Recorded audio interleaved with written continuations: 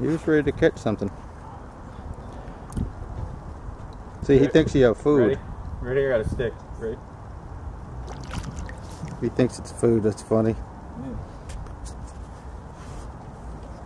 I really should oil that.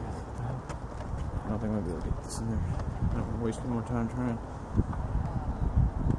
Just make him use the word. Well, I'll just tell him I put a gear to it and head resistance.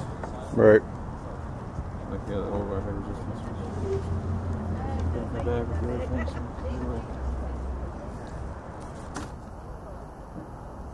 It does have nicks a little bit.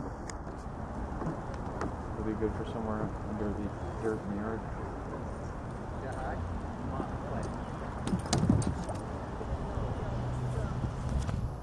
Looks just like a turkey, doesn't it? Looks like a turkey with a big face. He's thinking drumstick, leg, thigh. What am I eating first? He's like, I know I gotta grab the neck so it stops moving, but it'll be salty. Jack, come on up here. Salty bird. I guess that's why we don't eat seabirds. Here, come here. I've never heard of anyone eating a seagull. Sit. I bet this island they get hungry enough to eat a pelican. Jack, come up here. It's got to be bad, like sit. Not like eating ostrich.